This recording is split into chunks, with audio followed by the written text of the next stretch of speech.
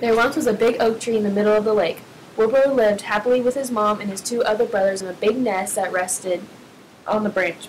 Wilbur always knew he was different from his brothers. He noticed it ever since he was young. He never questioned it, though.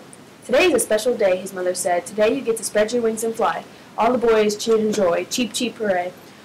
Wilbur has been dreaming about this ever since he was young. "Step up to the edge of the nest," Mom said. All three brothers stepped to the edge and looked at the crashing water below.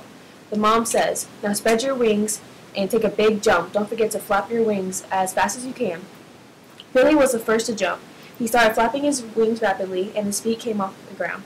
Then he flew over the lake and made it to the grass. Next was Alberto. Alberto was the dumbest out of three brothers.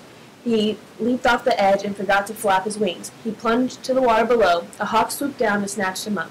As the hawk flew away with Alberto, the mom said, "I never wanted three kids anyways." Wilbur stepped up to the edge of the nest. Billy and his mom started cheering him on.